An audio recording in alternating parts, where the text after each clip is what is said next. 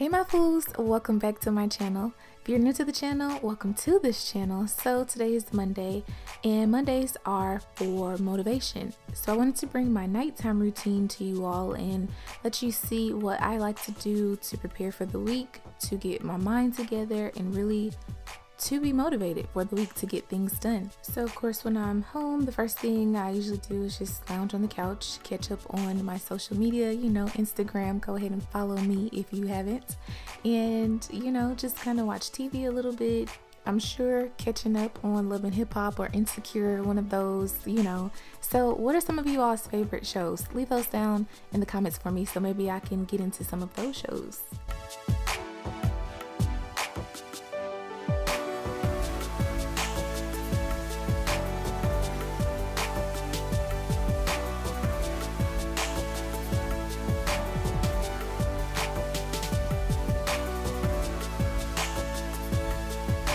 So even though it's difficult, I have to turn the TV off. It is about 9:30 or so. So after I finish watching TV, I like to go in my room and begin planning my week, and also if it's the beginning of the month, then I just plan out the entire month. So each day I go through and write out what I plan on accomplishing for that day, for that week.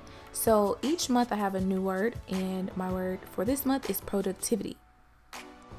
So after I finish that, then I like to go ahead and begin stretching, and this kind of really starts to relax me and prepare me for bed. So now it's about 9:45, maybe even 10 o'clock.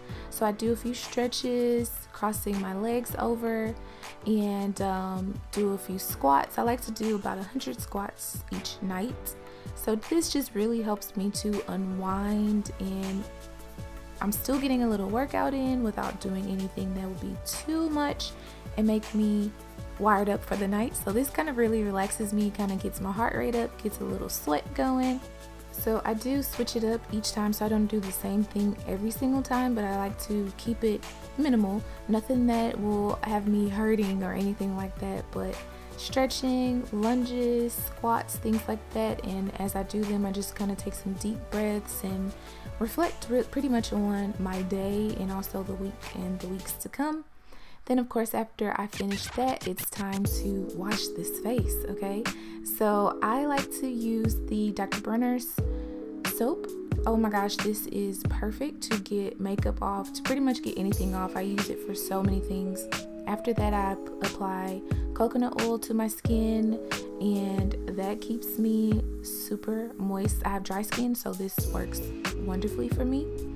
So I'm already, kind of relaxed, but I love to soak in the tub, and I put some oil in there. It's massage oil or bath oil. You can use it different ways.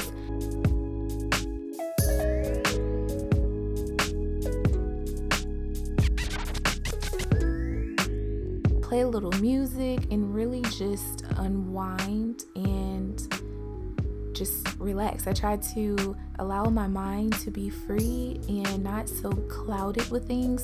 So of course I relax, but I also have to get clean and get out. And then now it's time for bed. So I like to light a candle. I love candles. This really makes the room smell so nice. This one is, I believe, watermelon lemonade, and it smells amazing. So then I just go ahead and say my prayers, have a talk with the man above, have to do that.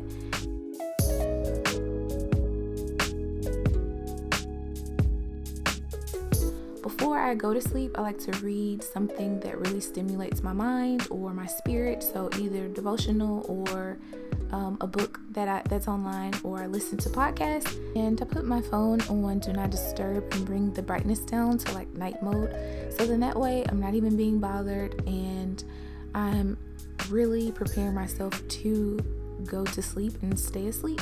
So I gotta go, and I will see you guys in the next video. Peace. Don't forget to subscribe for more and join this fam.